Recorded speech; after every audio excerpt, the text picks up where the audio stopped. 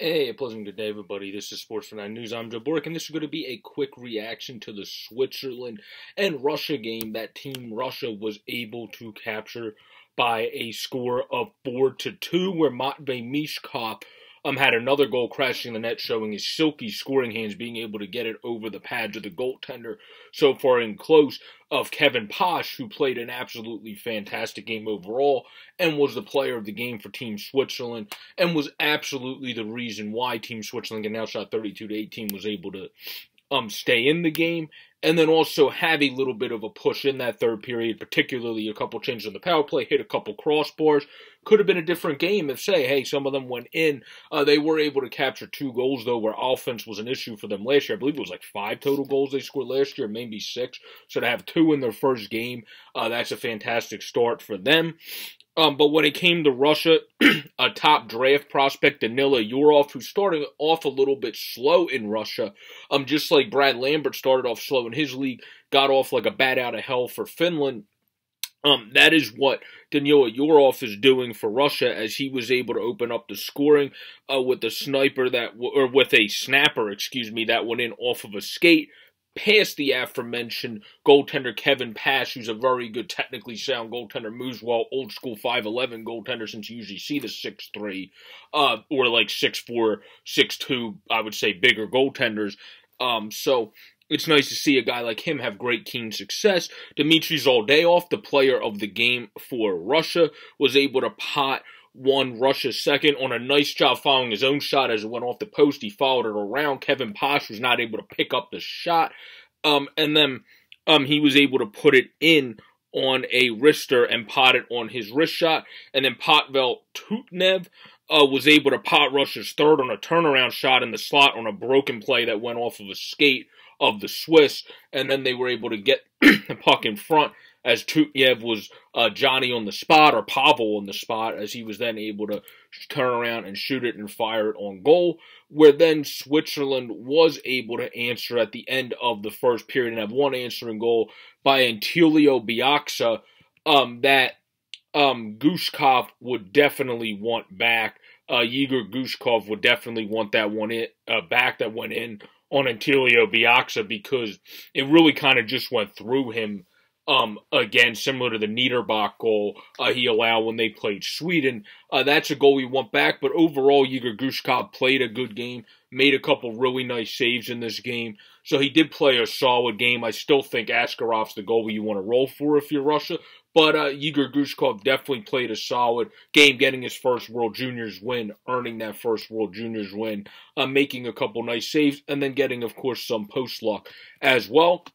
And then when it comes to Russia, there was no goals in the second, but in the second there was a highlight play as Kevin Pasche, after making a great first save, then as the puck comes back around in front on another shot, makes a diving save on Matvei Michkov in the second period. One of the best scorers in the entire tournament. Pasche is showcasing himself to North American scouts as he's able to make a diving save, and one of the best scorers, and be the player of the game for his team as well.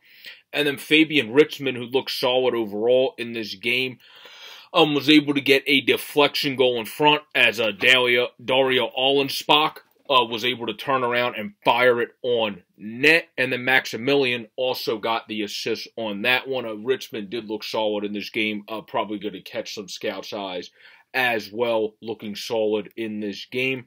But on top of Team Russia just coming out and playing the game they would want to play, they had their offense play well again. They were able to capture 4 goals, of course, and they were able to, you want to probably play a little bit, you don't want to give teams power plays that are better than Switzerland in the third period to give them a chance to come back. The Swiss are obviously a very good team, a very good defense, with Zanetti, with Liam Bixel, with Dario Sidler, and others, but they're not the most potent scoring team, so you're not going to want to give better teams that are the potent scoring teams those chances, like the Swedens, the Canadas, the USAs, obviously. But they lived to tell about it in this one. They had a great overall game. They were the more potent team, obviously, overall in this game. But it was nice to see Switzerland be able to show some fight and show some spunk all the way to the end, have the even shots in the last period when they were getting spanked in shots, the first 2. and then to be able to get a goal at the end by Richmond to really just so fight to the end. The Swiss team definitely shows a lot of spunk, a lot of good defensive play. They have a very good goaltender in Pasche. It's just about figuring out the scoring for them, which has always been the bugaboo for the Swiss team. It is figuring out that scoring. But overall, I thought Brian Zanetti, the Flyers prospect, the lone current prospect for Switzerland, played very well in 1823. Of ice time, Liam Bixell, a top defense prospect, big boy, skates well, doesn't even know, like they said in the broadcast, the full effect of what he can do. Played over 20 minutes, and then the captain, Dario Sidler's trying to make his name felt to people, played 24-29 for Switzerland. This was a good building block first game for Switzerland. They, of course, didn't play a prelim game either, so this was their first action. So it was a good, solid first start for them, and a great game for Russia to be able to rebound after losing their first. I hope you all enjoyed this recap of Russia beating Switzerland 4-2. Stay safe out there, everybody, and enjoy the rest of the World Juniors. And as always, please continue to subscribe down below to show the love and support and help us get to 185 by the new year. Happy New Year and happy holidays, everybody.